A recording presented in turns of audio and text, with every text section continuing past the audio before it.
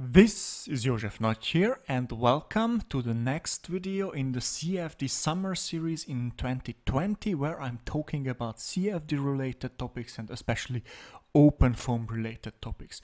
And today I would like to talk about post-processing in OpenFOAM, and not especially post-processing in ParaView, but actually a runtime post-processing. And I have a couple of tutorials on my Patreon page where I utilize runtime post-processing, but in this video I wanted to ask you guys, do you know about this possibility? Do you utilize it?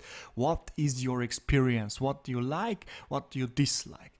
So for example, I have here my terminal, and if I go here into OpenFOAM and then this version, I don't know, maybe we can go into the recent release, and then if I just open up here in the Explorer this folder, if you are in Linux you can just start Nautilus.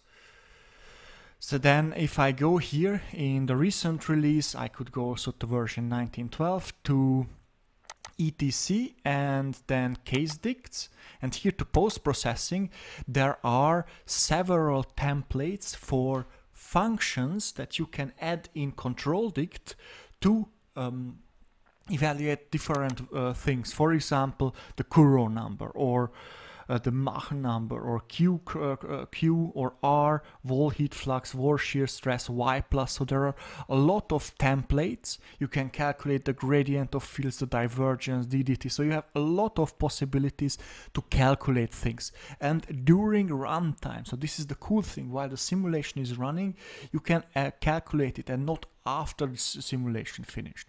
So once the simulation finishes, you already have the data available. Or you can calculate the flow rate here, forces. Maybe this is a well-known feature as a function. Then you can do graphs, Lagrangian. Then you can export the residuals, for example, pressure. Then also probe values, so you can define coordinates and then get out the velocity, the pressure, the temperature, and you can run a scalar transport equation in your solver and visualize streamlines, so runtime exporting of streamlines, as well as surfaces, so isosurfaces and slices throughout your geometry. So there is a lot already here regarding runtime post-processing, and I want to ask you guys, what do you think about it? Do you utilize it? Do you like it? Don't you dislike it? Please comment in the comment section below and tell me your experience. Maybe you know of a cool feature that I didn't mention here. So that was what I wanted to talk to you about in this video. I hope that you liked this video and you like the CFD summer series. With that, I would like to thank you for watching and listening, and I hope to see you next time.